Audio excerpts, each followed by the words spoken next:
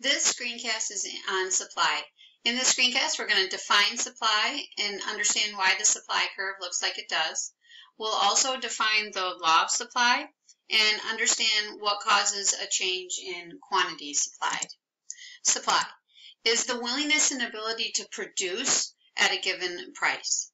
So when we talk about supply here, we will always, for the market of it, we will always have on the vertical axis the price, and along the horizontal axis we have the quantity. In this case here, we're dealing with the market for shoes. I have it labeled over here, price of shoes, but because I've given a title, I actually could simplify that, and I could change that to price. Again, because I've got my title, I don't need to write quantity of shoes because we already know what our market is for, and so I can label this just a Q. It's really important to have a title. A graph is not a graph unless it's properly labeled. And so when you are making your graphs, always take the time to make sure you include the title. The supply curve is upward sloping. You're labeling it with an S. You could spell out supply, but really I think the most efficient thing to do here is just to put an S. And so what we're looking at is, at a given price, what's the willingness and ability to produce or supply the product. So if we have a price here of P4, we draw a line over, we see where it hits the supply curve, and that gives us the quantity supplied at a price of P4. Now if I include the P3 and I draw a line over and I see where it hits the supply curve, I'll see that as the price went down, the quantity supplied went down. And as I continue with P2, again drawing a line where it hits the supply curve, the quantity supplied at P2 is Q2. And finally we've added in a P1 here, and that gives us the quantity supplied at P1. So we have a Q1 that is down here. As the price went down, the quantity supplied went down for the market for shoes. The reasons why the supply curve looks like it does, the reasons why it is upward sloping. The first reason is because there's that incentive to produce more because you're going to receive more profit when the price is higher. And so that will entice producers to supply more of their product. The other reason is because you have increasing marginal costs. You especially learn this in micro, but this is about how as you are increasing your quantity or producing more, the additional cost of hiring the labor and the capital and other resources causes the prices or costs to go up. And so you need to compensate for that. When we look here at the relationship of price and quantity, that is giving us the law of supply. So there is a positive, or another way of saying it is a direct relationship between price and quantity supplied.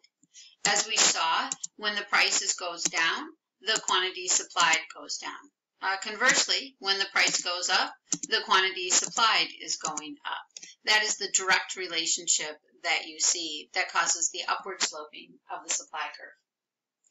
What's really important to remember here is that when we talk about the quantity supplied, again, the quantity supplied is how much, in this case, shoes are supplied because of the prices.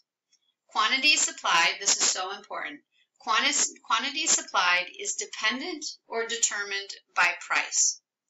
Therefore, a change in quantity supplied, which is just this movement along the supply curve, is not the same thing as a change in supply. A change in supply is an actual new creation of the supply curve.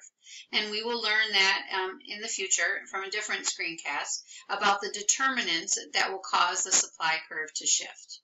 So the change in quantity supplied is dependent upon a change in price, and that causes a movement along the supply curve. As you move from P4, you move down the supply curve to P3 as you're lowering your price. The next thing here is to remember that this is the graphical representation of the relationship between price and quantity supplied, but you also have it here in a table, and this is the supply schedule. And in this case here, what you're seeing is that positive relationship. As price is going up, the quantity supplied of shoes is also going up.